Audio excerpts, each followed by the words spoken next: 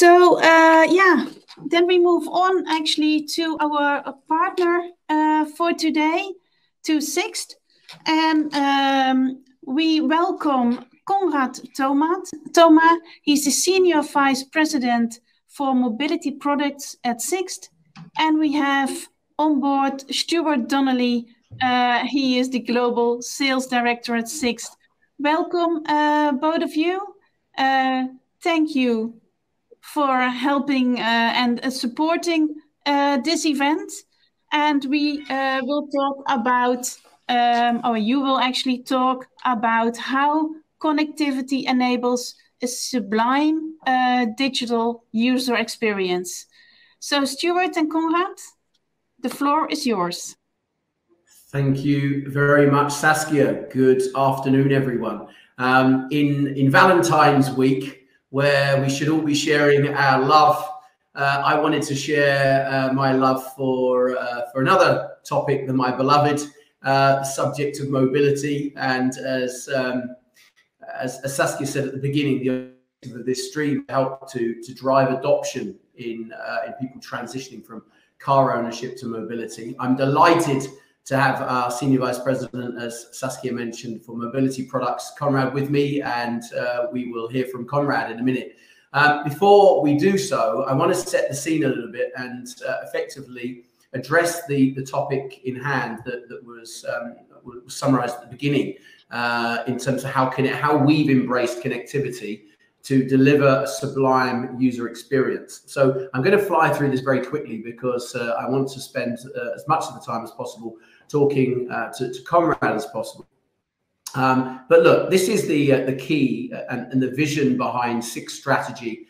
Would you believe, more than 3 years ago now, the roadmap says for effectively becoming a leading mobility service provider consisted of 3 main technological milestones. The first one was to consolidate all of the products that we had into one digital interface, into an app. So that's basically the car rental proposition, car sharing, and ride hailing all into one. The second step was effectively then to merge our car rental and sharing business together by connecting those vehicles into the cloud. And effectively, by connecting those vehicles into cloud, it enables us to provide and enhance the user experience to you, because then basically through the digital experience you have in your telephone, you basically then are able to connect to our vehicles, and there is effectively a convergence of what is a car rental and what is a car share in the most simplest form. I'll show you what that means in a minute, but I think the third and most significant aspect of being connected to the cloud connectivity is it enabled us to be much more creative in terms of pricing and use AI as a basis for pricing, for yield management, in order to ensure that our vehicles are placed in locations where you need them. So really, technological demand management and planning for the future in terms of what comes next, which we're all forward to, is autonomous driving. So into the next slide, you can see effectively these are the 4 core pillars of what we provide in our digital interface, which is then connected through the cloud. So that's rent, that's share, that's ride, and Sixt Plus, which is a car subscription proposition. And as you can see there, we've had 3 million downloads of that application. And I'll talk a little bit more about the benefits in a minute, but let's just see what that looks like. How does that work? Because I got a video here and I'll talk over it as it runs through. This is coming from my mobile phone. Interesting to see Olga had a similar one, so I'm pleased we do that. I'm just going to put in Amsterdam here, and what I want to show you is how we've effectively used, again, connectivity. Here, this is Sixt Rent, and you can see what says Fast Lane in Amsterdam. There's a whole bunch of them.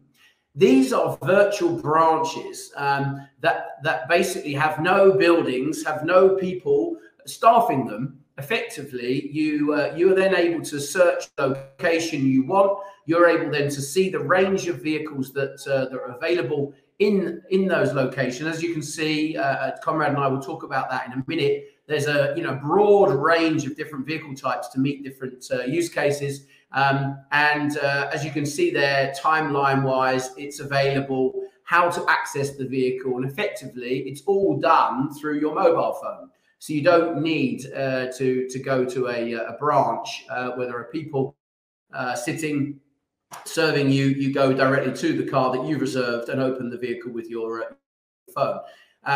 Share is much broader than that in terms of connectivity. I mean, that's just Amsterdam showing you a much broader picture of cars, but also e-scooters and mopeds, and effectively thousands of cars, scooters all around the streets of the cities where we are operating. Here is Amsterdam, is the case that I'm sharing. That's roughly 1,000 vehicles, all electric, by the way, no combustion engine cars across the Netherlands.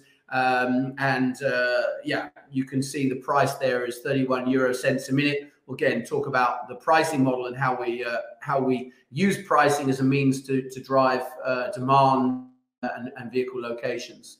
And then going across from from the Netherlands into Germany and such, the share proposition.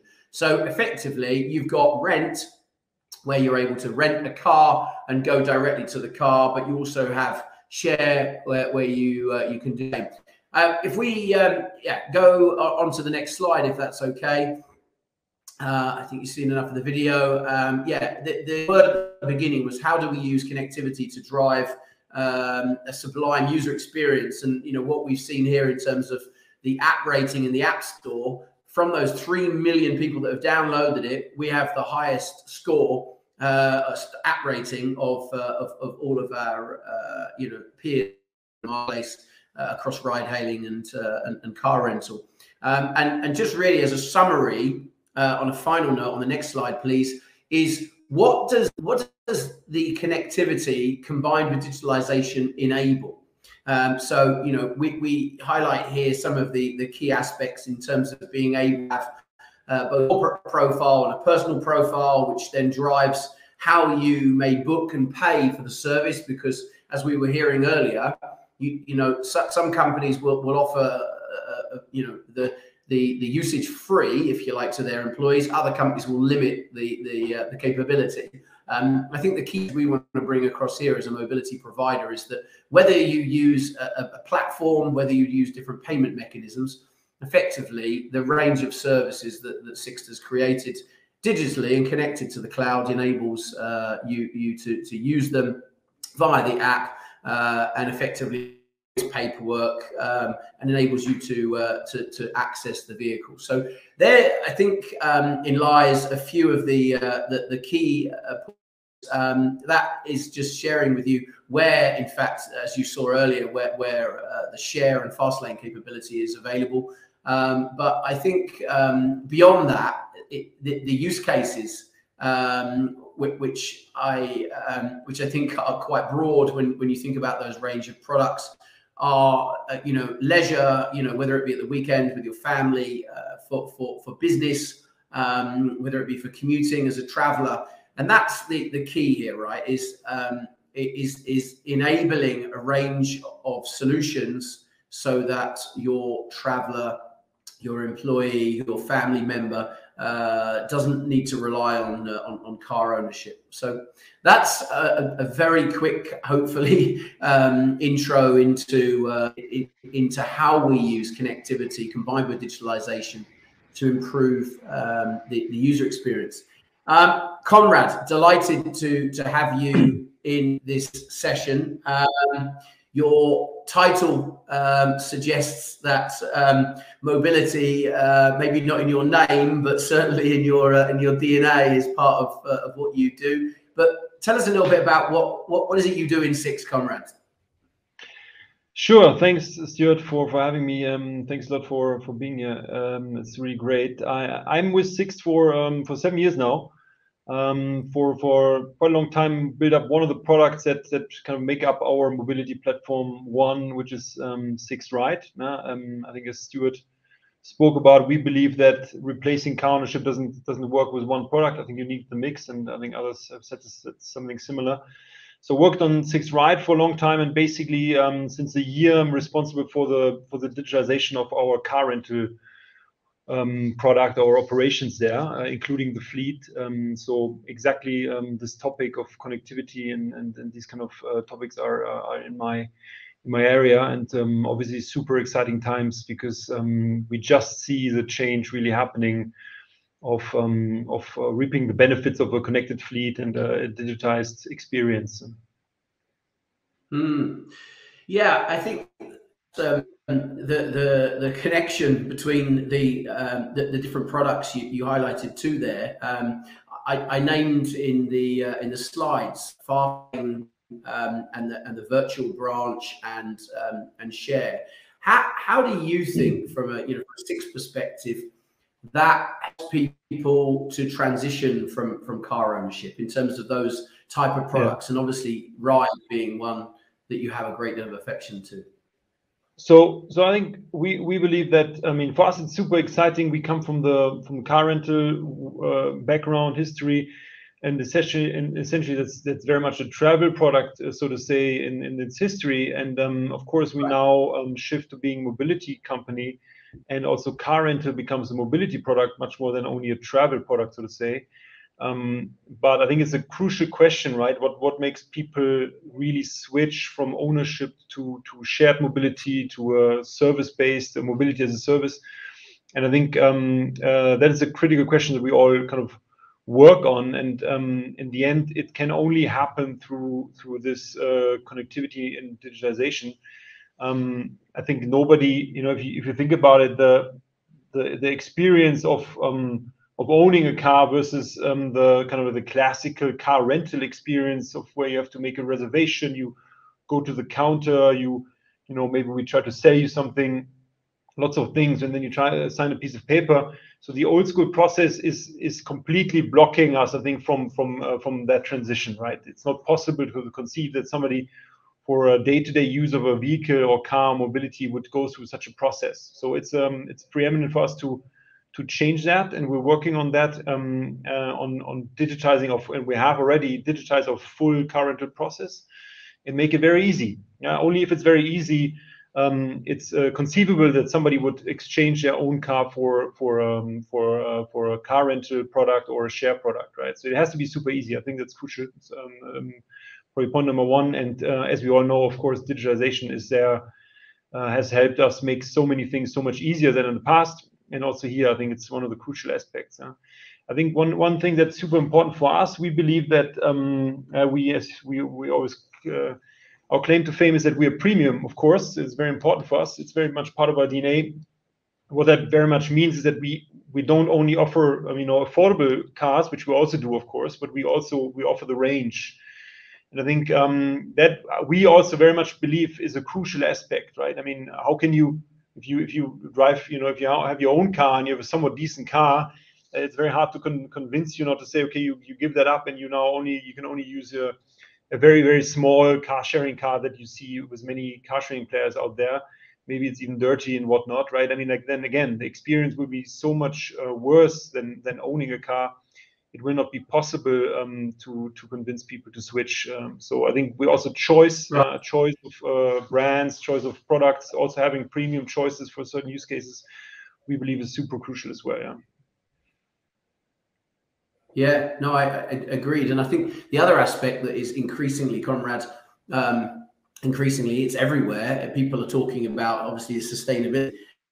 How do you see that Sixt helps people to tackle that agenda from a shared mobility perspective?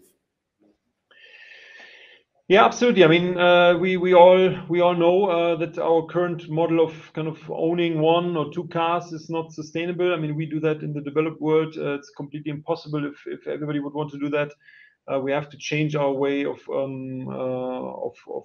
using mobility there, and of course, I mean, that is like making mobility accessible very easy, and thereby, convincing more people to use cars as a service and effectively share them with other people, will of course help there a long way. I think I think people in the end, they are driven by price a lot. I think if you make it much more expensive to be sustainable and environmentally friendly, it's very hard. It's going to be very hard to convince people. I think so price is very important. You know, the ease of use, the customer experience is very important. If it's much worse, as I said earlier, than owning a car, again, people will probably not make the switch. So our endeavor is really to make it so easy and so simple and so affordable to use shared mobility, to use car sharing and car rental, that the switch is really possible. Right. And if we do, then on its own, we've of course, you know, reduced the number of cars on the streets. We've made the cities more sustainable, and that's our journey. Yeah, fantastic answer. And I think that brings me also to another topic. You know, I mentioned earlier about the virtual branch, so cars being located without the building and the people effectively share. Just thinking about, and I guess in a certain aspect you answered the question earlier, but I think the key obviously has to be how does Sixt help people to make that process easier? You know, from today I own a car, tomorrow I've decided whether it be for sustainable reasons, financial reasons. How does Sixt make that change easier? Yeah, I think it's easier and more difficult in different areas for different people in different locations, right? I mean, of course, it's much easier for us to make that switch in the cities, in the city centers where we offer our share product. So I think we need to look at it, right? I think we cannot overpromise on this journey, but I think in the city centers it's absolutely possible, right? I mean, in the suburban areas or the rural areas, very hard, right? Car ownership will there be probably the mode of choice for a longer time, but in the city centers it's possible for us, right? And I think there it's all about the different use cases and how we offer the right choice for the different use cases. And share is of course great if you just need to get from A to B and you maybe drive on your own. And but then it's of course not super easy to offer our full range of cars on the street, right? It just naturally will, from a utilization perspective, be difficult. So the combination of virtual branches, which effectively have the same customer experience in terms of, you know, making the booking and opening the car with the app and doing everything digitally, combined with share, which, you know, covers some use cases right on your doorstep, is I think a great combination. Yeah? But we actually also believe a much improved delivery collection product will be super interesting. Because that again, there you can maybe make it even more attractive for more specific use cases. A family going for the weekend, needing two car seats. It's not possible to do that with a share product, not really. And at the same time, maybe it's also too much of a hassle for a family with two small kids to go to the branch, right? So I think a delivery collection product can also be very interesting. But again, right, the price point is also crucial. So we're working on making that also affordable. And the combination of the products will then be the answer. Okay. On that same point, how do you the Konrad show? But how does Sixt drive? How does Sixt use connected to drive demand? You know, thinking about, you know, making sure that the car is in the right place at the right time of the day, that it's got the right fuel in or is fully charged, the right type of cars in the right places, small cars, big cars. Tell me about that. How do you do that?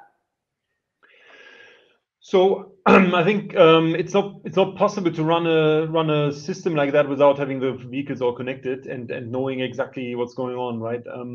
We come from a world where we have a branch network, where we have, you know, operations, process efficiency being key, and now we move to a world which is fully digital and connected, and only with that we can actually make a product available digitally without, you know, human interactions. And that goes along many different topics, as you mentioned, the demand side, of course, right? I mean, if we know the patterns of mobility in the city over the week, we know where the cars are, we can shift them around. I think that's very crucial. Demand for car sharing, especially, is completely driven by availability. Of course, it's driven by the time of day and many other things, but it's also very much driven, or like the conversion into the product is very much driven by the availability. So it's crucial to know where the cars need to be. So for that, we of course use the connectivity and the data. But also, of course, we use it for pricing purposes and many other topics. But the whole connected world is also, the whole operations process is now fueled by the data that comes from the vehicles, and the operation process, but also the customer journey, right? I mean, you remember all, discussions you maybe have had with a car rental company around the fuel levels of your vehicle when you returned it, right? I mean, this is not something that we want to have in 2022. And so when we connect to the vehicles and know the exact fuel levels, we can close that topic and have no discussions, right, and just much more trustworthy product, right? Yeah, indeed. No, from a cost perspective, you alluded to it earlier. How does the connected proposition that you describe, how does it compare with the alternatives? If you think across the range of rent, share, ride, public transport. Say again, I didn't get the beginning of the question. Sorry. How do you see that the cost differentials between the different products in terms of ride, transport? How do you see the different cost components? How do they compare? For the customer, you mean? Yeah. I mean, of course, when individual mobility will always be more expensive than public transport and stuff. But I think the share product is super affordable, right? I mean, the share product is a couple of cents per minute. I think it's super affordable, comparable with a taxi ride or cheaper. But I think that's balances out. Yeah? I think we have these different options. We have the shared micro mobility in our platform. Then we have the car sharing. Then we have the taxi, which is a bit more expensive, but obviously you have the luxury of being driven. Car sharing you can do over the weekend, gives you a price point. It's interesting, but then obviously when you go longer, the car rental comes in and the subscription, right? So I think it's about really having the range of different use cases and mobility needs, and trying to bring the best customer experience, and for us also important, a premium experience, but still make it an affordable proposition, right? Because that is what will drive conversion into these products. Fantastic. Great. And there is Saskia. Yes, hello. And actually, I have some questions for you, and I also have some good news. So we have the answers of the first poll. We asked, if you only would have access to one form of mobility, what would it be? And the winner is, with almost 50%, is the car or the e-car. And the second one is a public transport with 16.7%. And also 16.7% is the bicycle. So those are the most popular forms of mobility if you would have only one choice. And there are also 7% of the participants amongst us who prefer the passenger drone. So, but that was a bit of futuristic question. No, thank you so much, Stuart and Konrad. I do have some questions, and I also, I saw in the audience, Ronald de Haan actually had a similar question as I had myself. So I saw Paris, I saw Amsterdam, with all these nice black dots, e-scooters and cars. These are all cars that are available. Am I right? Yeah. How on earth are you manage the parking for all these cars, and how do you manage that you take them from where they are left behind and take them to where the demand is in 10 minutes, an hour, the next day? Sure. Let me take that. So I think it's with car sharing, it's generally you have an agreement with the cities to do parking. I mean, there's quite some studies that show that car sharing cars will reduce the number of cars needed in a city, and that they do. And so cities are most often happy to allow parking on public streets, which needs to be paid for, of course, but they do allow parking on public streets. And then, of course, we rely for our car rental fleet. We rely on our branch network, which more and more will be mainly parking lots, right? I mean, this is exactly the point. when we go more and more fully digital. Essentially, what we need is a parking lot. But we've always had, of course, a branch network that could hold our fleets, and we do that. Yeah, but the parking is also, the cities want to become more green. They want to use that parking space that is coming free from kicking out the vehicle out of the streets. Also, a lot of parking spaces are private. So if you take away the private car and put people into shared vehicles, for example, so that I still do see that to be quite problematic for a city organization. What is your opinion?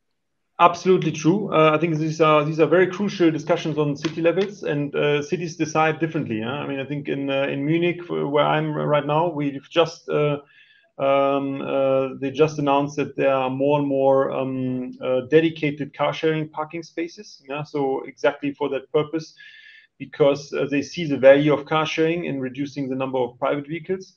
Other cities have not made that move yet, possibly, yeah. And there are discussions, and as I said, we have especially the car sharing product.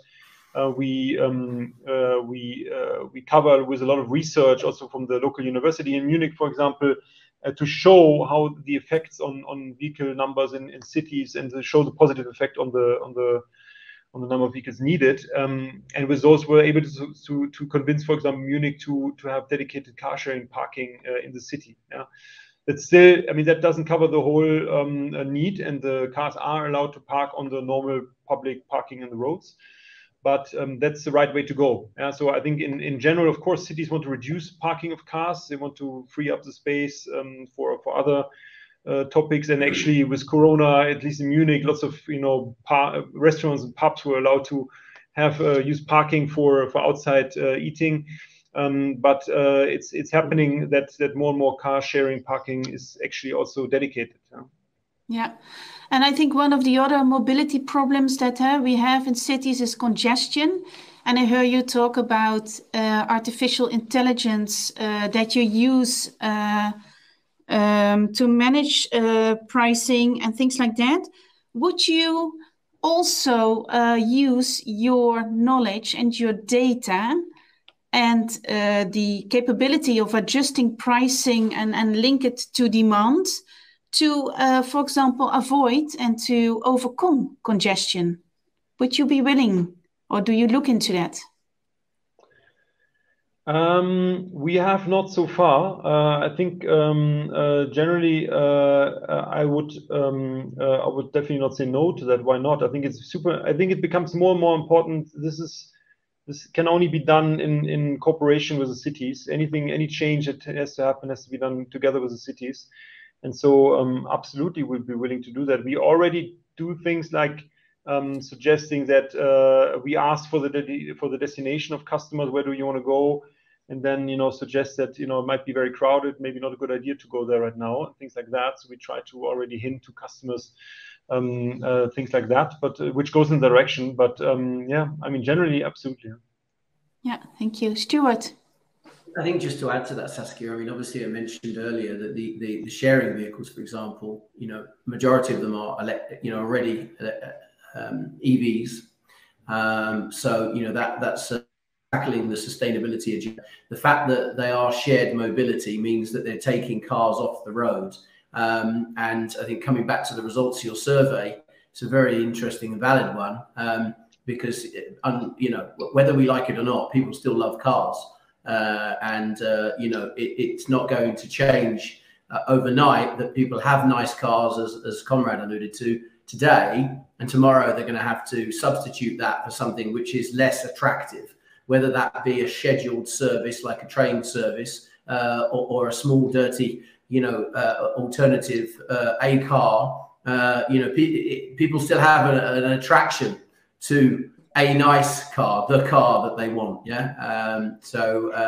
We're igniting that. But I think on your survey, by the way, I did vote for the crazy one, because actually I couldn't pick just one. Yeah. I don't want to have a car. I'm sure that was in the thinking of your assessment. Ultimately, and that's, I guess, again, the play behind what we've created, right? It's about providing a range of different mobility solutions for people to meet their individual needs when they need it. Yeah, I have one last question in the last minute. Let me see. I think this one from Zoltan Chinkovsky, if I hope I pronounce it correctly. What is the split of users/vehicles between the different use cases that you provide? What is the most popular? So we don't offer car sharing in every city, of course, where we have car rental, but in the cities where we do, the usage numbers are much higher in the car sharing world. I mean, like it's it's a completely different kind of like from the usage volume. It's a completely different game. There's very high numbers in the car sharing. Of course, those are very short trips, right? I mean, car rental, you get a car for the whole day. And we are also working on changing that and merging this all together. But the usage numbers are much higher on the car sharing product than on the car rental product. But to the point, the fleets are not in the same way, much bigger on the car sharing because those cars are used by multiple people during the same day, right? So this to the point of sharing, right? I mean, I think there you see it quite nicely. Of course, the fleets are probably relatively similar in size in the cities where we have car sharing between car rental and car sharing. But for car sharing, many more people would use the same car. All right. So with that, yeah, the time is up. Thank you so much, Stuart. Thank you so much, Konrad. Really a pleasure to have you here on board. Look forward to see you in the panel and to share some other news from the pool with you. For now, we will have our networking break. In the networking break, if you see your screen, you can go on the left side. There is the networking break. So after you've took a drink, go there. You will be randomly connected. It's all about connectivity today. You will be randomly connected to one of the other participants, and it's really fun.